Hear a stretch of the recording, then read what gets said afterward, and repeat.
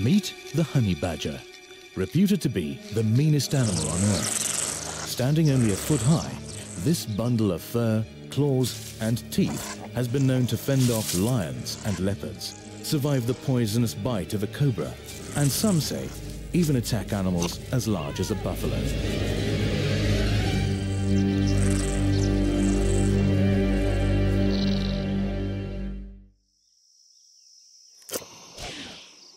One winter's night, a shot resounded across the African bush. A mother honey badger died. Beside her lay a helpless 6-week-old cub. Stone Hills Wildlife Sanctuary lies 75 kilometers from Bulawayo in Zimbabwe's majestic Matobo Hills. It is owned by biologist and wildlife photographer Richard Peake. Jake's standing up at the moment. And his wife, Buki. We set up Stone Hills as an educational and a research centre, and then we began taking in orphaned and injured animals, rehabilitating them and releasing them back into the wild. Both Rich and I believe very strongly that if it's at all possible, every wild animal should have its freedom. And for this, Stone Hills is a perfect environment. Covering 6,500 acres, this rocky wilderness provides sanctuary to a wide variety of animals. But would it be a suitable home for an orphaned honey badger, reckoned to be the toughest animal in Africa? Of course, we'd heard all the stories about honey badgers, and we were worried that this little chap would grow up into his terrible reputation. Despite his reputation, Badger arrived at Stone Hills utterly defenseless. At 6 weeks old, he could hardly walk, and he slept in a cardboard box next to the Peake's bed. His coat was plastered with diarrhea, so Buki gave him his first bath. Far from being a ferocious beast, he was totally dependent on his new family and desperate for comfort and love. Badger had been saved from certain death in the wild, and in so doing had inherited a whole new family. This included brothers Nigel and David, as well as Nandi the Labrador. Over the years, Nandi had shared her home with plenty of orphans. But despite this one being both smelly and boring, he seemed to be getting more than his fair share of attention. Although Badger enjoyed his bottle, he began to display an allergic reaction to the milk formula. And when his fur began falling out and sores developed on his belly, the Peakes decided to change his diet and offer him mince instead. Suddenly, little Badger turned into a ferocious carnivore, so possessive of his food that he even attacked the spoon. Although he was still relatively helpless, the Peakes began to wonder if this was their first unsettling glimpse into Badger's true nature. No, don't do that.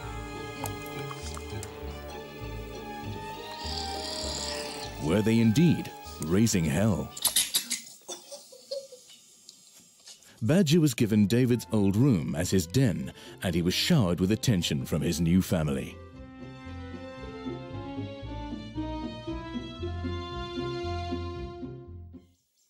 Wild honey badgers are essentially solitary animals.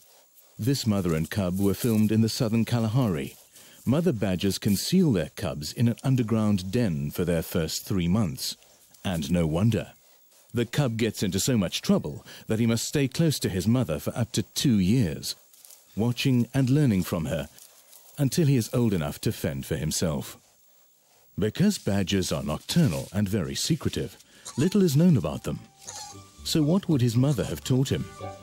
And how would a family of mere humans educate a badger and teach him how to survive in the wild?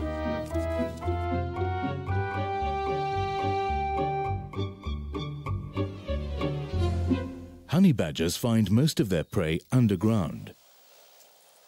As soon as Badger began to move around outside, he instinctively began to dig.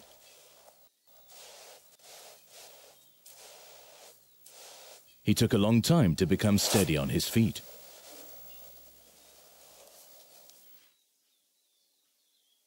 Badger's adoring new family soon came to understand that honey badgers have only 2 speeds, on and off.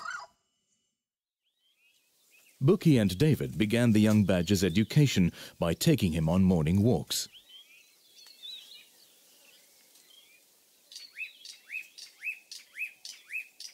At first, he wasn't terribly keen and far preferred to be carried.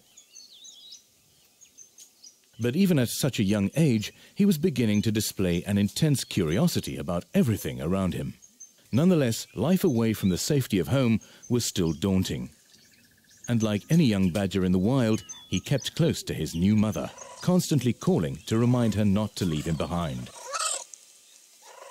In southern Africa, honey badgers are a threatened species. Females usually give birth to only a single cub, around once every 2 years or even longer. They inhabit a harsh environment, and it's believed that no more than half their cubs survive to adulthood, often falling prey to larger predators, starvation, or sometimes to other badgers. And even if a honey badger is lucky enough to reach maturity, he can only expect to live around 7 to 8 years. This only reinforced the peak's determination to make a success of their cubs' rehabilitation and return to the wild. Not all members of the family were impressed with the latest addition. Mary the bushbuck, obviously well aware of the honey badger's reputation, refused to make friends. Adult badgers are renowned for their single-minded perseverance, whether they are fending off a lion or chasing a cobra into the treetops. Badger was no exception. He approached every challenge with the tenacity and persistence that have made these animals legendary.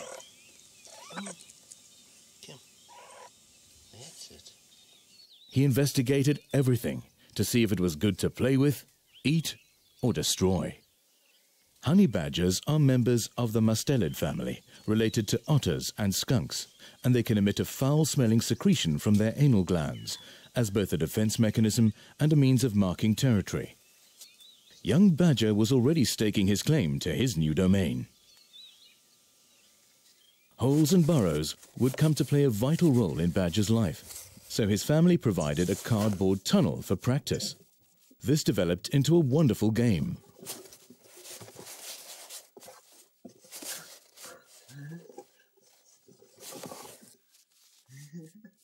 After a day of high-voltage activity and adventure, Badger was exhausted.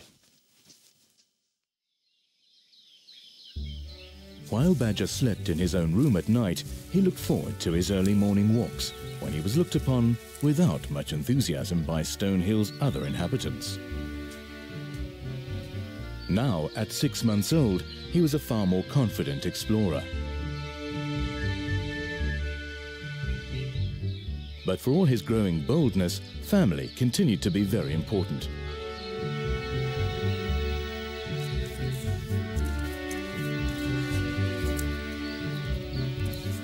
Though there were clearly limits as to how far he would follow their example.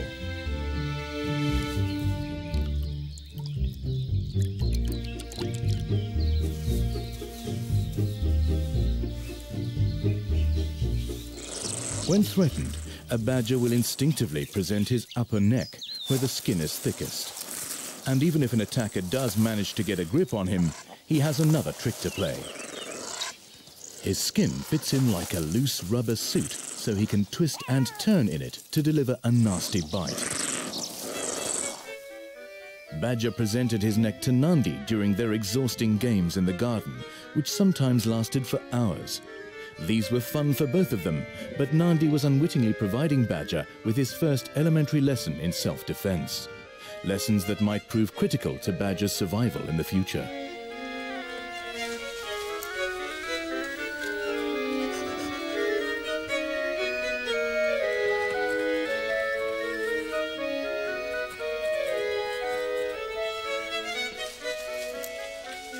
But as much as Badger loved these games, he was just as happy to play on his own.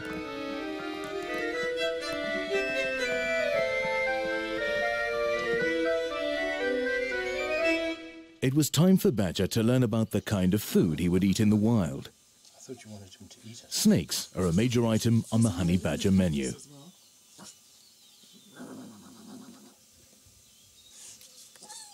At first he was very suspicious, but once it was still, and with a little encouragement, he discovered that this harmless centipede eater was a gourmet's delight. Stone Hills is home to a variety of poisonous snakes.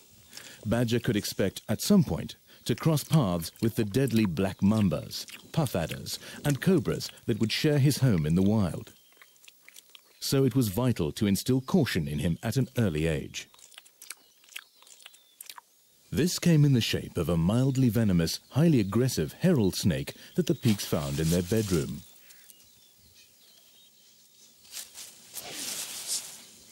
Most animals will die from a serious snake bite, but honey badgers seem to have evolved with a remarkable ability to cope with the venom.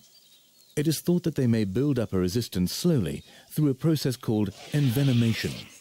Or it may be that they are born with complete protection from poisons. No one knows for certain. Having graduated from smaller snakes, Badger met a much larger one, a young python. And this snake had even more spring in it.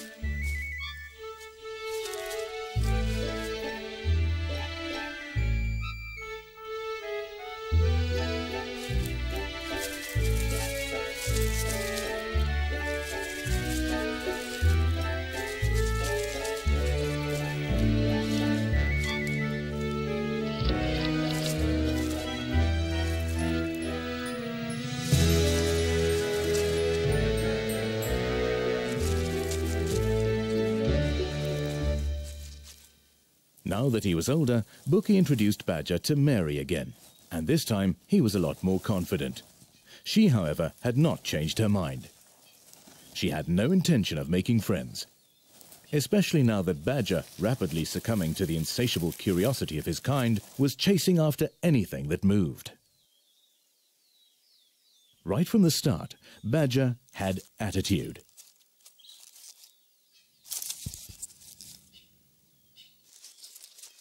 He took himself off to meet the neighbors, and he wasn't afraid of anyone, not even large animals like the wildebeest, kudu, and the sable antelope. They didn't pose too much of a threat, but when it came to making the acquaintance of a zebra whose mighty kick can kill a lion, the Peaks looked on with their hearts in their mouths.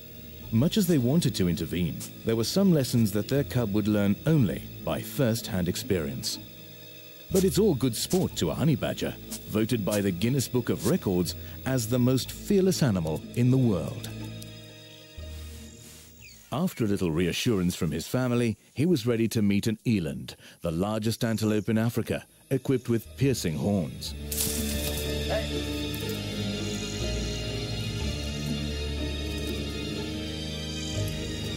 Badger, come back. Even after Richard and Bookie called him off, he was prepared to go back again and again. Badger. Badger. Badger, come. Badger. But it was the encounter with the giraffe that might well have been Badger's last. Before the Peaks could stop him, he was sniffing at a foot that was nearly as big as himself. That blow to the head would have killed most animals, but thanks to his thick skull, it probably gave young Badger no more than a slight headache.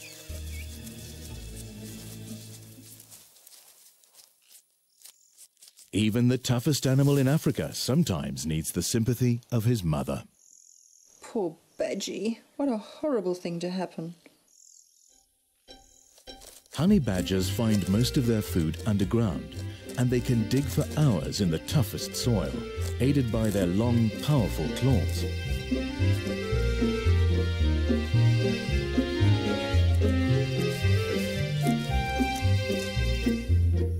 Which are equally as useful for probing into trees.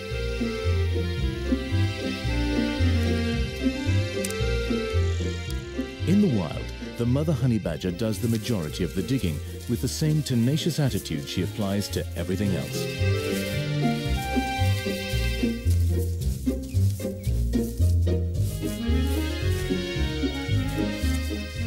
Babies just get in the way.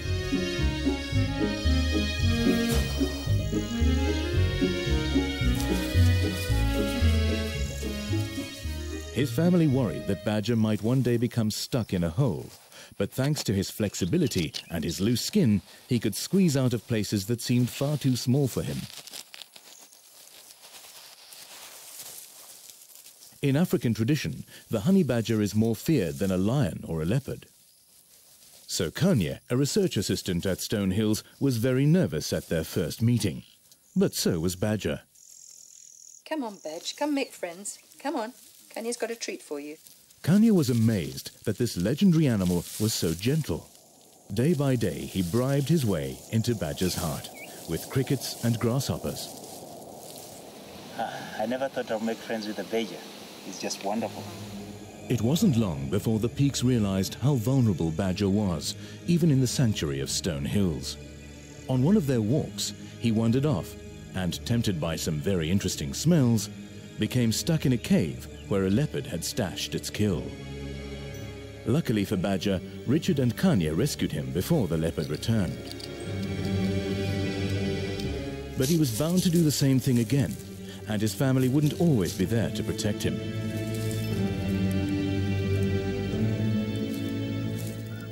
Besides leopards, lions and hyenas, humans are honey badger enemy number one. Badgers will sometimes raid villages like this one near Stone Hills for easy prey, and the villagers will think nothing of killing a badger to protect their livestock. More determined than ever to raise Badger into a self-sufficient adult, the Peaks continued his daily walks, which were now becoming a bit of a drag. Badger would cling to their feet so tightly that he was almost impossible to dislodge. He was like an octopus. No sooner had you removed one foot than another one took its place. He was also a dedicated ankle biter. But although his teeth and claws could have inflicted some very nasty injuries, he never intentionally hurt anyone. Badger never bored of his little game, which may well have been practice for bringing down larger prey.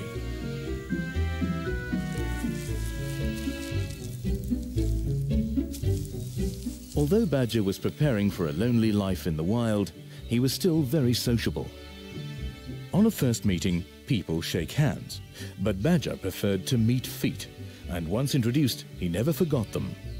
All Badger's new friends were taught to sit and wait quietly until he approached them and inspected their feet.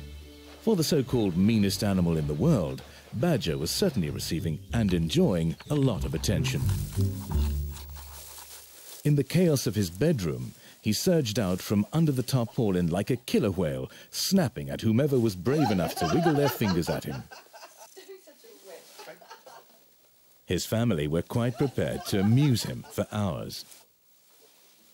As he grew older, both his energy levels and curiosity only seemed to grow, often at the expense of farm equipment.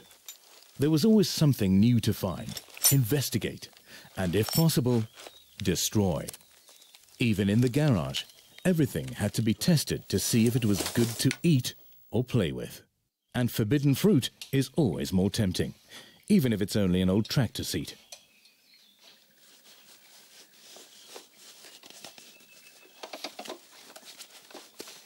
Who knows what might be lurking inside? Badger was determined to find out. When Badger appointed himself as farm mechanic, the family became a little more anxious. And when he began merrily chewing up the carpets and skirting boards in his room, his parents knew it was time to take action. You're not a bad badger. Surely you don't mean me? Before he totally destroyed their home, and while he was still dependent, they needed to provide him with a home of his own. The wire fencing for his cage had to be sunk deep into the ground and roofed on the top to prevent him digging or climbing out. He had a concrete bunker, a paddling pool, and plenty of toys. The plan was that he would stay out of trouble in his new home and get lots of exercise on his morning and evening walks with the family. But at 8 months old, Badger had his own ideas. Instead of staying in the cage, he decided to choose his own daytime retreats in caves or ant-bear holes, where he would hide up until the family came to collect him for his evening walks. Badgie! Badgie! Wake up. Come on, we know you're in there. Sometimes he was so deeply asleep that it took ages to coax him out.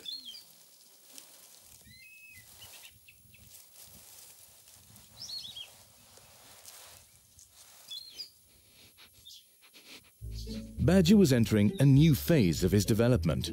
With his newfound confidence, he no longer ran behind his parents. Now he liked to lead the way, although he always followed Nandi after interesting smells. He could never pass by an interesting hole, and nothing is too small, too far, or too deep for a badger. His bottle-brush tail was a barometer of Badger's mood. When he was feeling especially confident, it was held high, usually when a family member was close by. His tail hung low when he was unsure of himself or when he was exposed out on the open veldt.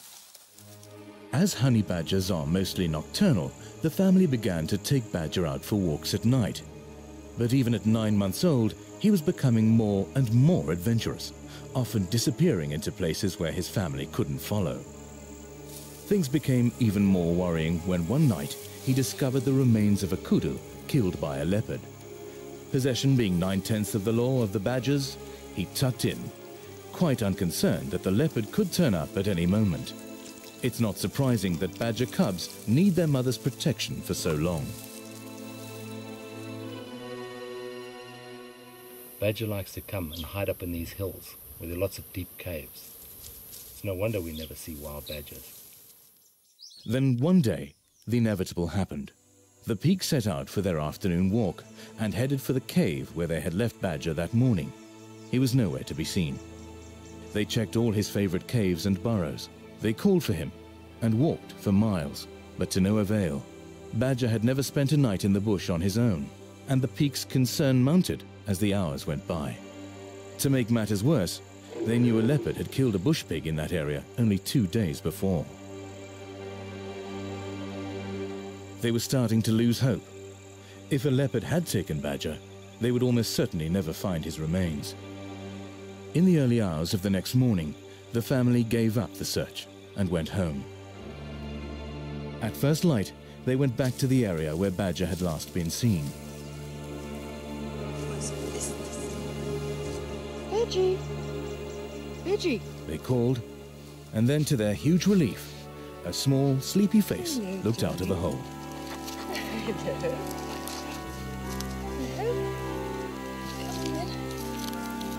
Oh, so all dozy and sleepy.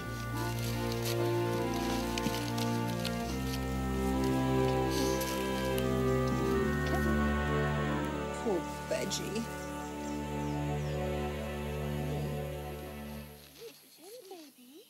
We began to worry that we might lose Badger, particularly at night, and if he got into trouble, we wouldn't be there to help. So we decided to have him implanted with a radio transmitter, which would be far less restrictive than a collar. The operation was quick and simple, and it took little time for Badger to recover and get into mischief again.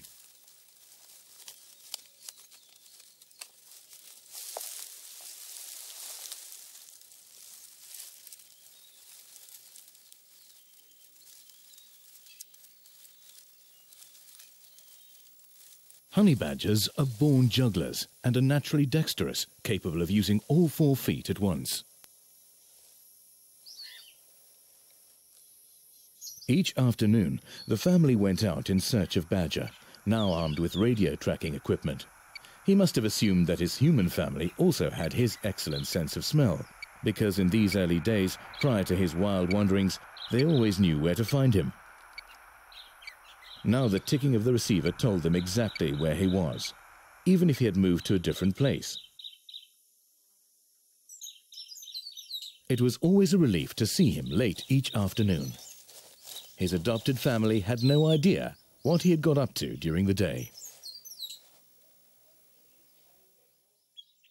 His daily walks continued, and so did his education. Badgers take some time to acquire their climbing skills, but some of their prey, including snakes and birds, live in trees. So the Peaks hid Badger's favorite food on branches. Getting up trees seemed easy enough. Getting down was the problem.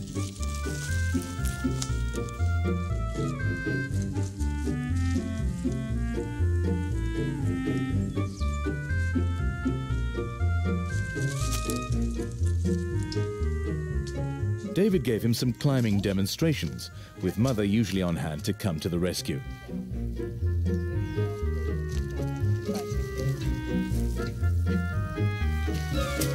But not always. Honey badgers have to learn the hard way.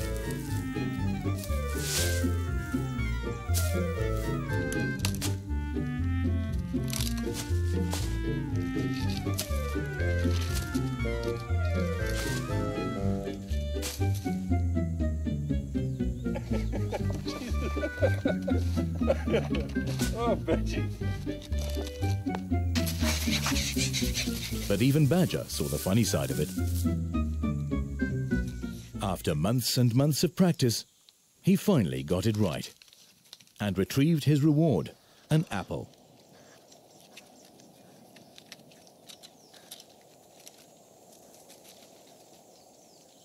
Like all mustelids, Badger was essentially a carnivore, but strangely enough, he loved apples and begged for a piece at the end of every morning walk.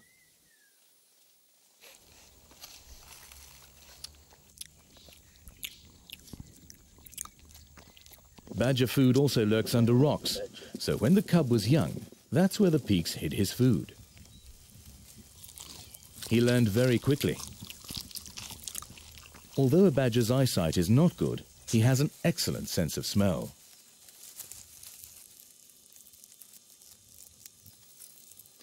Having graduated from insects to reptiles, Badger was developing a growing taste for a variety of prey. He also began to display a remarkable intelligence and ingenuity that amazed his family. As Badger got more experienced, he began lifting rocks and letting them fall onto the prey that was hiding underneath. This had the effect of stunning them and made them easier to catch. It was incredibly intelligent behavior. It indicated to me that he was using rocks as tools.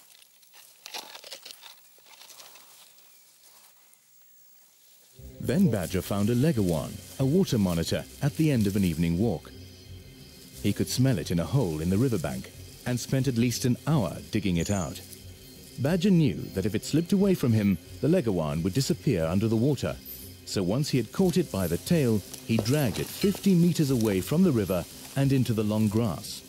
He was clearly very pleased with himself and invited the family to join in his game before he settled down to devour his kill.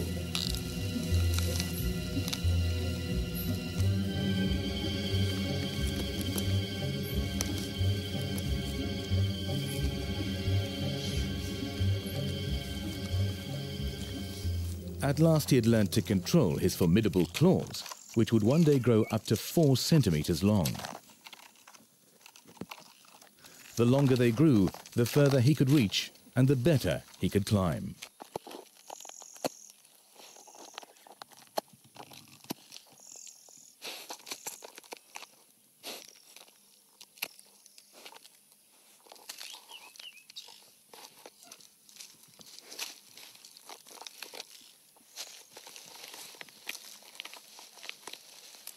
Now he could reach all sorts of tricky places in search of food.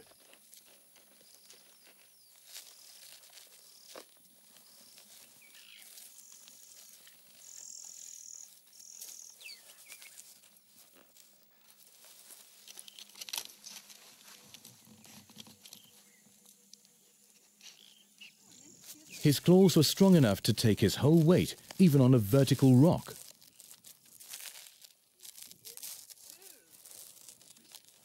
And of course, at the summit of any achievement, he deserved plenty of praise. The fires that rage over the African landscape often sear off large shards of rock, and Badger soon realized that these provided excellent hiding places for prey. By balancing on his head with its thick skull, he could free up his front legs to lever them off.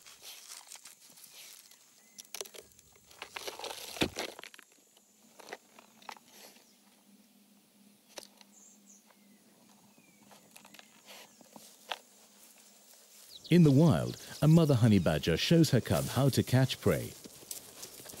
But Badger, through a combination of instinct and experience, had to learn for himself. One day, Badger discovered his first tortoise.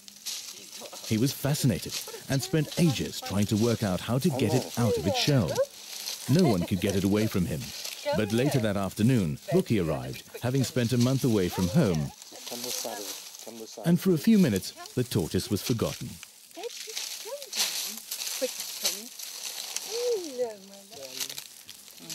Can you take me a tortoise? Can you take? I'm amazed I got him away from his tortoise. It was amazing that this essentially solitary creature should be so bonded to his human family. He had a special relationship with each one of them.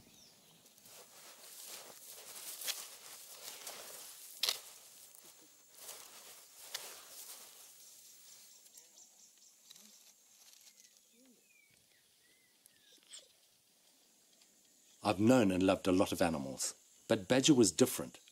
I felt I could have a one-on-one conversation with him.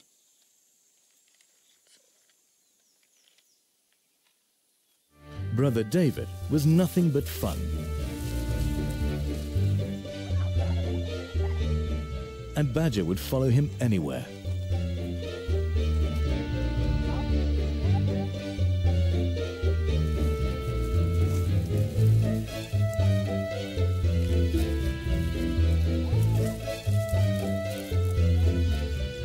Older brother Nigel was away at university much of the time, but when he was home, he was prepared to play games whenever Badger demanded.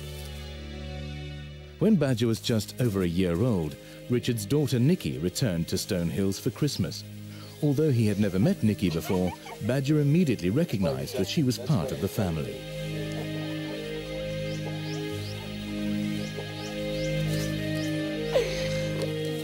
Take my hat, please, somebody. Badgie's decided to take my hat. He's very cross now because Badger had developed a fondness for hats and eventually managed to get hold of Richard's. By now, everyone knew well Badger's golden rule. What's mine is mine, especially if it belongs to someone else. Those who broke that rule paid the price. But this was Richard's favorite hat, and he wanted it back.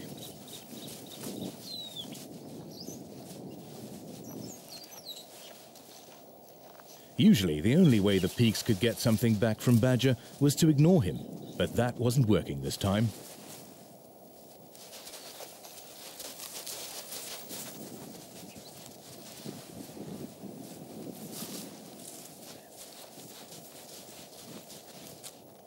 Then Kanya made what could have been a painful mistake, but he wasn't brave enough to keep the hat for long.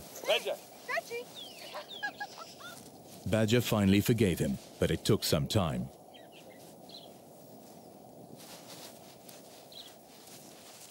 Badger was growing up remarkably fast, and it was clear that Nandi no longer had the upper hand. Badger was, in many ways, beginning to outgrow his family. But was he ready to meet his own kind? One day, Kanya noticed tracks made by other wild honey badgers on Stone Hills. Where he's close, his grip the ground. Badger was intrigued. In the wild, honey badgers use their scent glands and feces to mark their territories and leave messages for one another. Their middens act like a sort of hitching post where fun-loving lady badgers may advertise for attractive males with similar interests. But as a juvenile, Badger merely left a little message of his own. Then he followed their trail for miles, fluffing himself up to appear larger and more intimidating than he really was.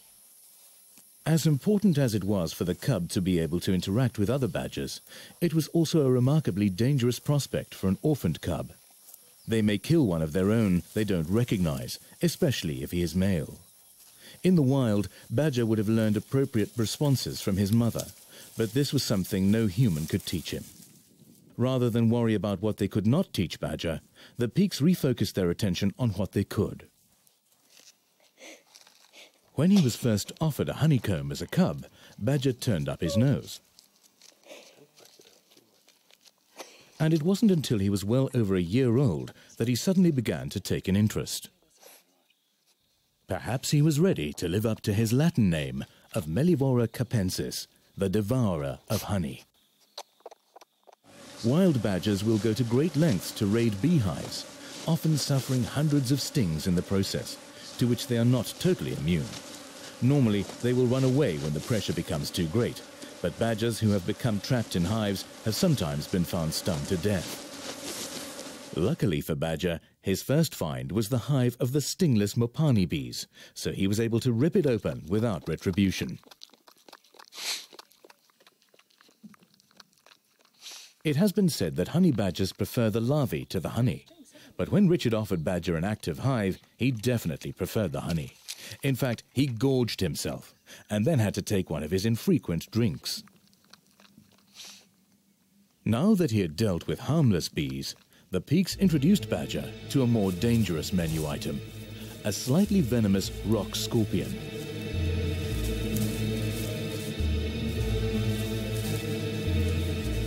Not since his encounters with snakes had he been confronted with a potential meal that dared to fight back. No one is certain whether or not badgers are totally immune from scorpion venom. One way or the other, Badger did not seem perturbed.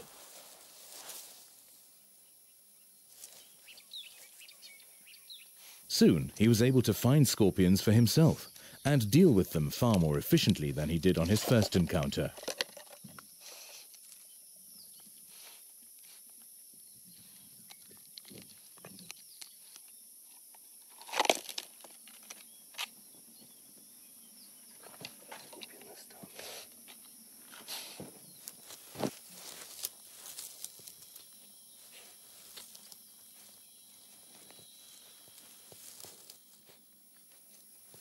With his incredible sense of smell, Badger could locate scorpions and other prey as deep as 40 centimeters under the ground.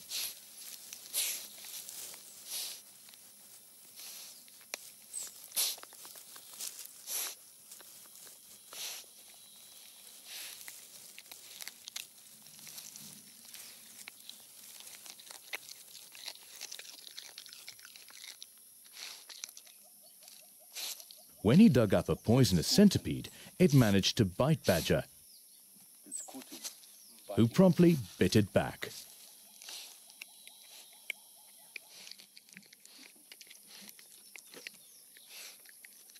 Using his incredible sense of smell, he could track prey over a long distance.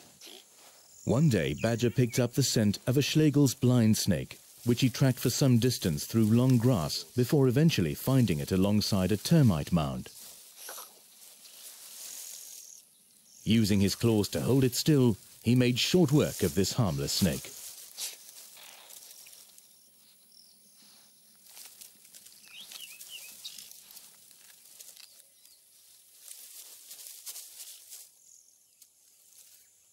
Badger was continually expanding the list of things he could eat and the places he could find them. Badgers are not stealth hunters and acquire most of their prey by trapping it in holes or burrows.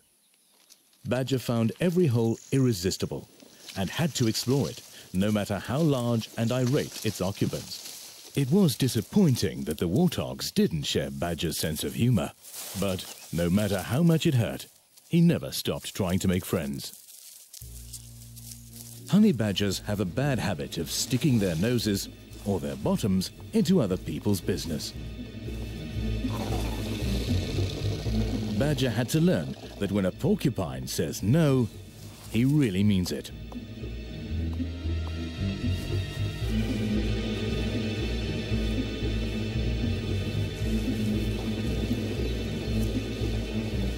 It was a painful lesson, but Badger finally got the point and promptly ate it. Once again, he had to learn the hard way.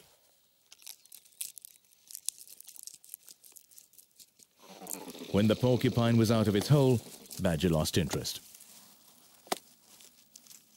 Although most of Badger's subterranean adventures seemed like fun and games, when he retrieved a large python skin from down a hole, it became apparent that he needed to exercise a little more caution while exploring.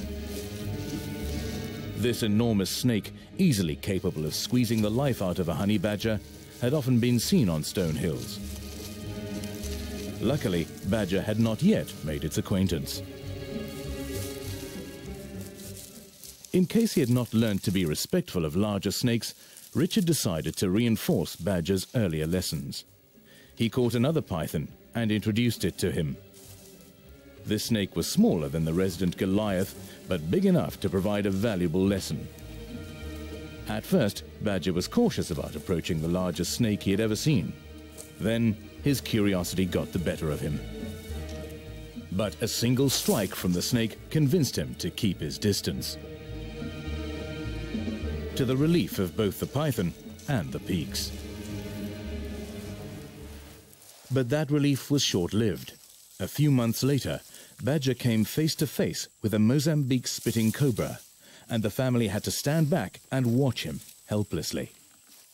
They didn't try to call Badger off. He needed every bit of his concentration to avoid getting bitten or spat at by this nervous and very aggressive snake. But luckily, Badger's early lessons paid off, and although he followed the cobra into a tree, he kept a safe distance from it. This hair-raising experience didn't faze Badger at all. But the same couldn't be said for his adopted family, who were beginning to realize just what parenting the most fearless animal in the world was all about.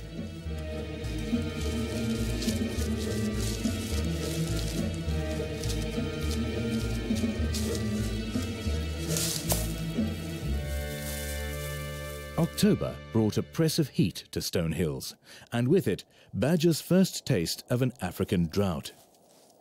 As the earth became drier, starved of rain, Badger found it increasingly difficult to dig for food in the hard, dry earth, even with his powerful claws. But badgers are opportunists. When Badger discovered a plover's nest, the eggs proved a welcome addition to his wide range of food. Day after day, the sky remained a cloudless blue. Only the cassia tree was in bloom, while other plants and animals simply waited for the rain.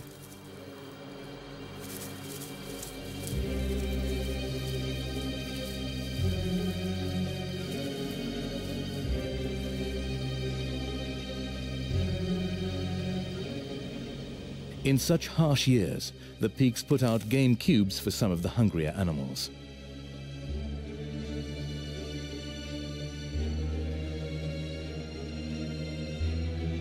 With the drought comes the ever-present threat of wildfires, and the Peaks are always on the lookout for the telltale plumes of white smoke amongst the hills.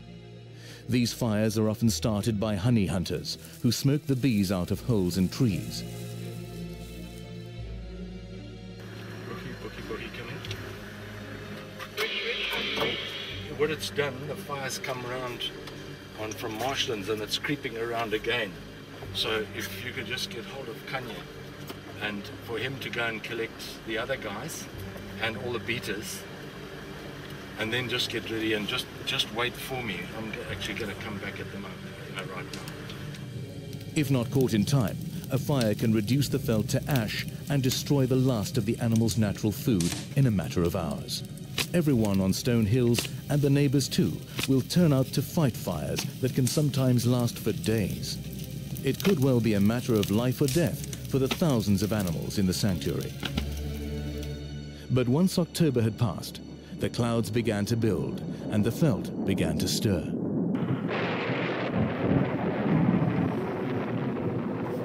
Tremendous thunderstorms rolled over the hills, and at last the rains arrived.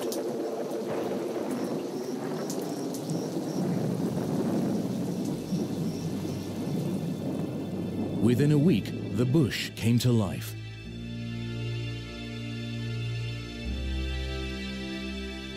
Bringing with it relief for the animals and a profusion of wild flowers and insects.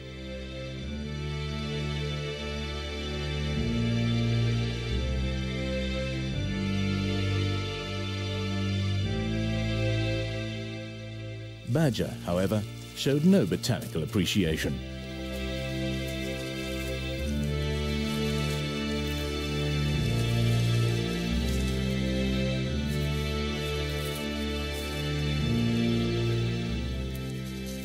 The toxic bulb of this ox-killer plant was once used by the Bushmen as an arrow poison and will kill or sicken any animal that eats it. Unperturbed, Badger tore at it frantically, convinced that there was something interesting inside.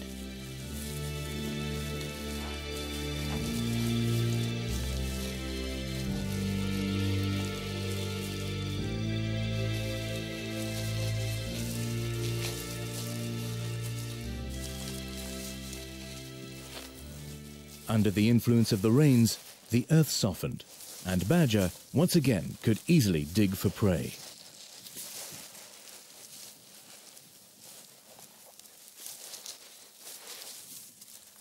He found a freshly dug hole. Somebody was at home. Somebody far larger than himself, who showered him with soil.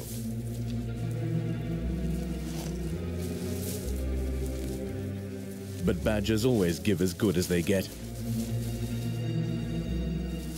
Ant bears also have powerful claws and are immensely strong. They are loath to leave their holes during the day, unless, of course, they are rudely evicted.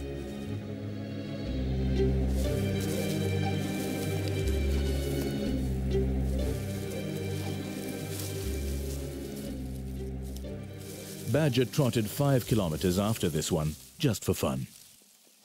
The rains brought a bountiful supply of food for Badger.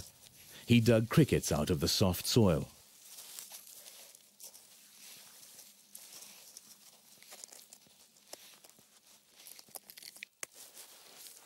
And sun spiders, which have enormous jaws for their size. But that didn't impress him. Stings, pincers and claws are no deterrent to a hungry honey badger. Badger's earlier attempts at mouse hunting had proved largely unsuccessful.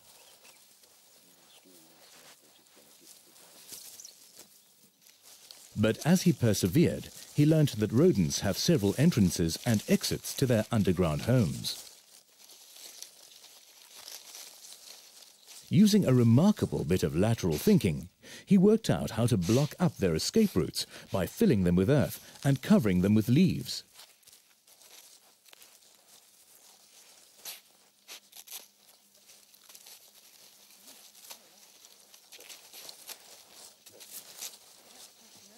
And when he had blocked up all but one hole and the mouse was trapped, he was able to dig down and capture it at leisure.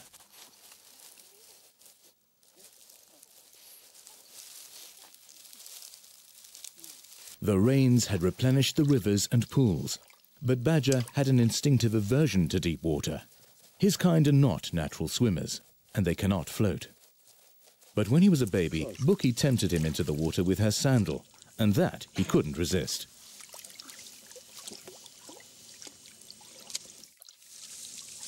Oh yes, got the prize this time. The trophy. As he grew older, he grew more courageous, and the promise of food was always an incentive, especially if it was close to the bank. Good boy, Badger. But although Badger was an excellent retriever, he always avoided deep water. And with good reason. Even the most fearless animal in the world is no match for a crocodile.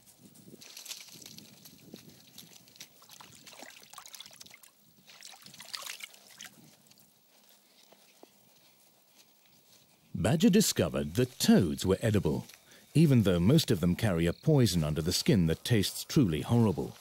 He quickly learned to scrape them on the ground and rake them with his claws to release the toxins.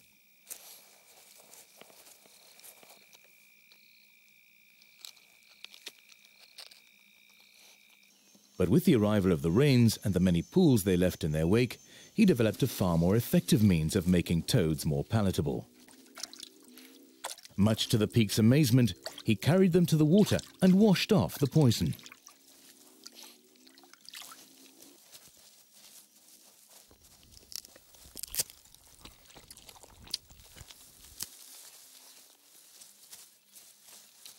Badger again illustrated his ingenuity when he found this hinged tortoise. It looked appetizing, but how would he extract it from its shell? Initially, he tried scraping it across the rocks. But when that didn't work, Badger dragged the tortoise to a nearby pool. Then he displayed more of his incredible intelligence. He tested the depth of the water and attempted to drown it.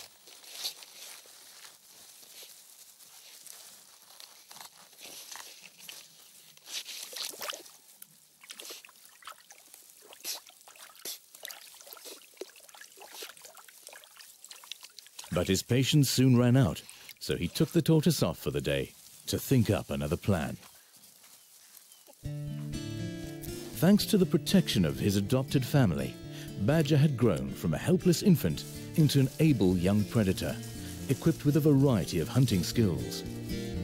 But at just over a year old, he was still a juvenile, far from ready for a life in the wild. What lay ahead? Would he ever become truly wild and self-sufficient? The Peaks had cherished every moment in Badger's company. He had given them a magical opportunity of seeing the world through the eyes of a honey badger. And what a place it was, filled with excitement, danger, and for them, extraordinary discoveries.